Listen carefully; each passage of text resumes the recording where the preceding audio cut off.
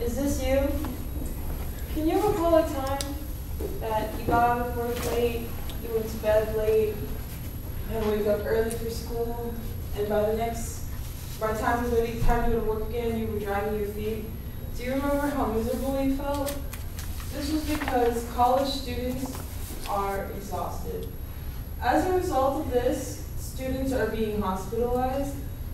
Sleep deprivation can cause illness, hallucination, and a weakened immune system. This is the story of Carolyn Walworth. She was a dual enrollment student going to high school and college at the same time. She was so exhausted that she eventually ended up being hospitalized, medicated on antidepressants and medication that caused her to be more energetic. This is due to the lack of sleep she was getting. Also, students are failing. Some students feel like there's not enough hours in a day to balance school, work, and sleep. There's actually a direct relation between your grades and the amount of hours of sleep you get.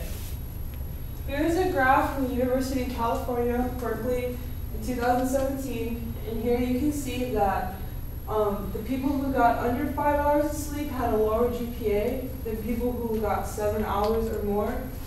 And that's because there is a direct relation between the amount of sleep you get and your grades. Also, students are dropping out.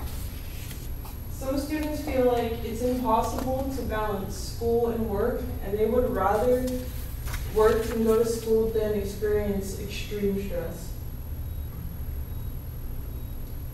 This is Kyla Wallstrom. She's a senior researcher of adolescent sleep from the University of Minnesota.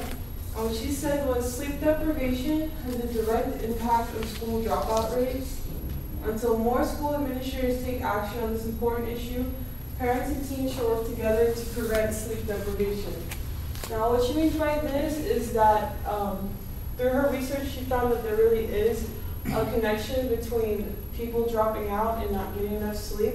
And until something is done about it, it's on us to solve the issue. So, what can we do? You can try to get 8 hours of sleep. Let's say you go to school 4 hours a day, and then you work 8 hours, and then you have 4 hours for like grooming, eating, and relaxation. That leaves 8 hours to get some rest. Or you can buy Monster Energy. It gives you instant energy, it's affordable and accessible. It takes about 5 minutes to kick in. You can purchase it at Walmart and you can get 1 can for $2.50. Now let's think for a second. Imagine you get out of work late, you get into bed late, you have to wake up early the next morning for school, and then after class you have to go straight to work. Can you imagine how exhausted and tired you would feel?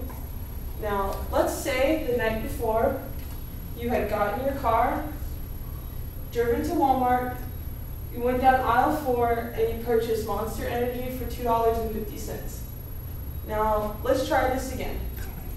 Let's say you wake up, you drink Monster Energy, you feel refreshed, you go to class, and you get an A on your math test, and you go to work, and your boss actually says, good job, because you're doing such a good work.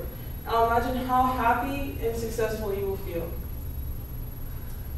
So tonight, I want you to get in the car, drive to Walmart, and go down aisle 4. I want you to pick up 1 Monster Energy.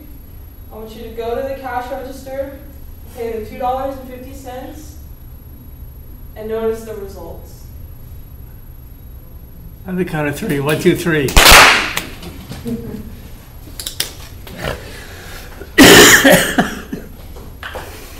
there someone else?